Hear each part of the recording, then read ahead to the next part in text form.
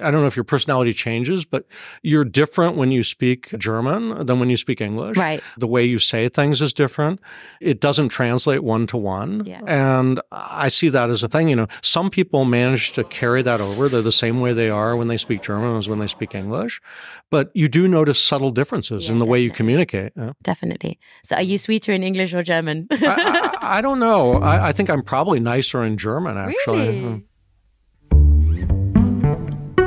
Welcome to One Day in Vienna. Our guest today, Gregory Weeks.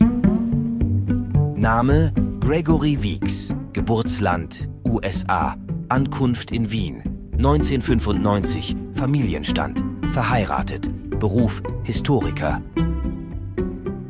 I'm your host, Lauren Löw, and welcome to this podcast where we're going to be uncovering those memorable anecdotes about this magical city that, let's face it, we all love and hate in moments. The expats featured on this show will be enlightening us as to how they navigated becoming a local in Vienna, often with a splattering of hilarious culture clashes to boot. Hello and welcome to One Day in Vienna. I'm your host, Lauren Löw, and today we are at the gorgeous Café Bräunerhof with Dr. Gregory Weeks. Hi, Gregory. Good morning. So with our podcast, what we're doing is we're finding out about somebody's special one day in Vienna, and we're asking different expats around the city. So I'd like to start off with asking you, what brought you to Vienna? Okay. I started out in Austria in Graz. I was enrolled in the PhD program in contemporary history, in Austrian history. And after I had been there a couple of years, I came because my wife had finished her law degree, her doctorate, to Vienna because there aren't a lot of jobs in Graz. And then we moved to Vienna. And then, I started reinventing my life in Austria after having already been in Graz. And we're going to talk to you now about your one day in Vienna. So is it your first day in Vienna that you're going to be telling us about? My first time in Vienna was, of course, landing here because when I went to Graz, there wasn't a direct flight. And I came to Vienna and I had to get off, at the airport and then get to the train station, which was the Südbahnhof at the time, which is totally different now with the Hauptbahnhof. I mean, it looked like a wreck. It was this turn of the century, mid-century train station with this funny art project inside with this eye. And it's just gray, and you just think, why didn't they tear this down, right? Der Wiener Südbahnhof, auf dessen Areal der heutige Hauptbahnhof steht, war schon früher einer der wichtigsten Verkehrsknotenpunkte Österreichs. Der Südbahnhof wurde 1841 eröffnet und entwickelte sich im Laufe der Zeit dann zu einem bedeutenden internationalen Bahnhof. Während des Zweiten Weltkriegs erlitt der Südbahnhof schwere Schäden durch Bombenangriffe, wurde in den 1960er Jahren wieder aufgebaut, um letztlich im Jahr 2000 dem heutigen modernen Wiener Hauptbahnhof zu weichen. Neben dem Bahnhofsbetrieb beherbergt das Gelände heute auch Einkaufsmöglichkeiten, Restaurants und Büros, was ihn zu einem wichtigen kommerziellen und sozialen Zentrum macht. So you arrive in Vienna, you're at the Südbahnhof. Yeah, I'm at the Südbahnhof. And, of course, I already spoke German by that point because I had studied in Bavaria. Okay. But Austrian German and, Viennese friendliness, it took me forever to figure out what train it was. I mean, this is before the internet and you had the train schedules that you had to read. And the South train station, of course, has these big, long schedules. You have to find the right time. And, you're coming in on an international flight, so you don't know exactly when you're going to arrive, when you're in the train. So I'm lugging the luggage for a year abroad, in these duffel bags with Frisbees on the bottom so that they don't wear through, right? And carting these two huge duffel bags onto the train. And then I get to Graz, right? And, I'm just like, well, I'm done with this. I'm taking a taxi, to this place where I'm living. And so you were then going to get your doctorship. Was that Well, I didn't start out that way. I started out just wanting to come and spend a year to do research for the doctorate. And, everything changed, right? You meet somebody, you decide you're going to stay, and then you think, well, it's expensive in the United States. I had funding from the Rotary Foundation for a year. And then I had the problem, of course, because, I didn't have money. I had to figure out a way to get funding to fund it. So I worked as an English teacher in Ingelsdorf in Graz, and I also applied for a graduate scholarship, Absolventenstipendium, at the University of Graz, which I was really surprised when I got it over all these other people, but I guess they thought I was needy enough. And, I wasn't actually a graduate of the University of Graz at that point, and they gave me a graduate scholarship, somebody who was graduate from, and, it wasn't much. It was, something like 10,000 Austrian shillings, Still. And, but you can manage to live quite a while, probably 8 months on 10,000 shillings back then. Now I would never be able to make it very long on that. No, things have changed a lot. So you received your doctorate then back in Vienna, yeah? Yeah, I got it in Graz, and then I came back to Vienna. Okay. So you moved here in 1995. So I can imagine Vienna was very, very different to the Vienna we're sitting in today. Can you talk us through that first day that you had in Vienna? Yeah, the biggest problem I had when I came to Vienna, because we moved in, must have been end of August, 95 from Graz to Vienna. And I didn't have a job, right? Okay. Because, I was still a student nominally, but you have to have something to live on. And it's much more expensive to live in Vienna than it is to live in Graz. And so I went around different places, and I went to the America Institute in the Operngasse number 4. And I walked upstairs, and I introduced myself to the director, Margarete Weisgerber. And I said, is there any kind of a Stammtisch here in Vienna? And she said, no, we don't have anything like that. Because there was such a thing in Graz, with students from the different universities in Graz. And so I asked her about that, and I gave her my contact information, and I left, and I didn't think anything more of it. And then about a week and a half later, I get this call, would you be interested in teaching an English course for us? And so I taught an English course called Excellence in English. Mm-hmm. And, the Excellence in English course was a lot of really difficult people who had been learning English for years, and no teacher could handle them. And there's one woman in particular I remember who made my life hell because she would argue about every grammar point, Luckily, my father had been an English teacher, and then was a professor of education. And so I would, and after I left, it was like, well, who do you leave this to? Because any teacher who takes over this class is going to have a rough time of it. But the America Institute is, in this old palais, historicist palais, and basically not much had been renovated, from probably right after the war. It was the way it had been in the 1890s. So once you got the job, you were thinking, I'm winning. This is great. Yeah, it's great when you're on a roll, right? And then did you celebrate with your wife? Did you go out afterwards? And was that nice? Well, she was doing what they call the Gerichtsjahr. So she was doing an externship with the court. So she was in Tulln out in Lower Austria. And so what do you do when you're sitting there? It's September, it's cold, right? You think, do I want to go home? What should I do? You go to a coffee house, right? So you went to a coffee house. I went to this coffee house. Oh. And that's it. You not knowing anything about Vienna and discovering Bräunerhof on the first day is pretty lucky, I'd say. It's this place, as a historian, you look at it, you look at the upholstery and the architecture, and you think, yeah, this is why I came to Austria. So, Gregory, we know that Vienna is famous for us expats to have culture clashes in. Could you tell us about your most infamous culture clash? Most infamous. I was doing research on the Vienna police, and I was in the police headquarters on the Ring, which is not far from the university. And I went in there, and I'm doing the research, and they say, well, we have this cafeteria upstairs, which no longer exists. And they had these full-time people, serving the food on, metal trays to the policemen, right? And so I'm up there, and there are these guys from the Vega, which is the SWAT team, in the steel-toed boots with German shepherds, named Max. And I'm walking through the line, and I get to the end of the line, and she tells me the amount that I have to pay, which was in shillings, and I'm short 10 groschen, right? Which is like 1/2 of 1 cent, right? And there's a little cup next to the cash register. And if you're Austrian, you know where this is going. But if you're American, right, it's always need a penny, take a penny. And there was nothing on it. And there are all these, like loose change and coins, right?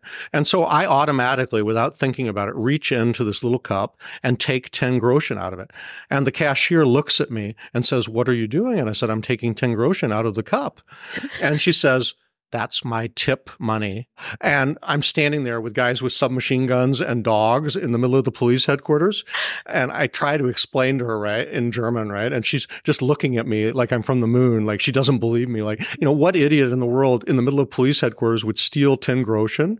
And, I went back and apologized to her later, and she was looking like, the original battle axe, like she wanted to kill me. And I just thought, hopefully I'm not going to lose my visa. Hopefully I'm not going to be deported. Who knows what could happen to you if in the middle of police quarters you steal 1/2 of 1 cent, And this woman is like, "That's my tip." I was like, "What are you going to do with the 10 groschen?" Seriously, lighten up. No, but I also tried to explain in Austria, no shoes, no shirt, no service, because in Austria in the summer. That would never happen. People just walk around with nothing on. Well, I taught out in Kaisermühlen for years, and you get all sorts of strange things out in Kaisermühlen, And then the TV show Kaisermühlen Blues came on, of course, and there's a certain amount of truth to that. If you know the show at all, and those characters, I've met some of the actors, and I just think, you did such a great job. You were so believable. But I have to say that was an absolutely brilliant culture clash. Best one this ever. Was the best ever. I have had others. No, this was so brilliant.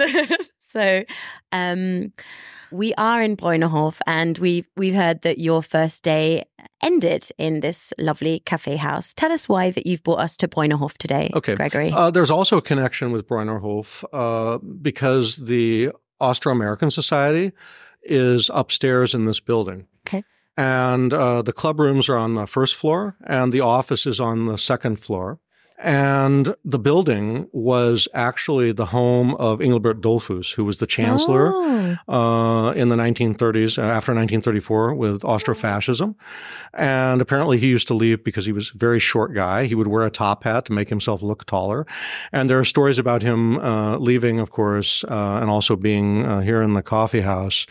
There's a lot of history in this part of Vienna. And do you feel that you've kind of hit the jackpot being a historian and living in Vienna? Oh, I do. I mean, I'm sure that all my friends from college and school, I know I'm the person who's moved furthest away. When I went back to a class reunion, and I don't think anybody else is living. I have one friend who's living in France who studied with me in high school.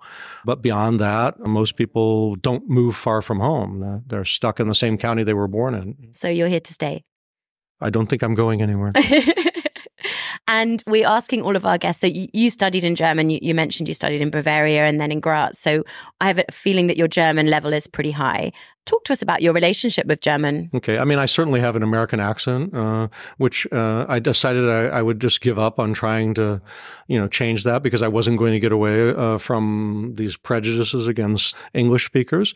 So I just adopted it. I said, if Schwarzenegger can become governor of California, I can become mayor of Vienna. I don't know if Mayor Ludwig would like to hear that, but you can just borrow those large chains. I want some chains. They would suit you perfectly. So do you speak German at home, or do you and your wife speak English? We speak German most of the time. Okay. So your life really is in German now? Yeah, it has been for years. And when teaching English, you're happy when you can go home and speak another language because it allows you to shut off from work. I like to go home and not have to think about English or English grammar because I've been answering questions for 4 hours. And, there's a learning curve, with all sorts of words in German. My passive vocabulary is obviously larger than my active vocabulary. And there are a lot of, like sayings that I don't remember. When I hear them, I know them, but I wouldn't use them on my own.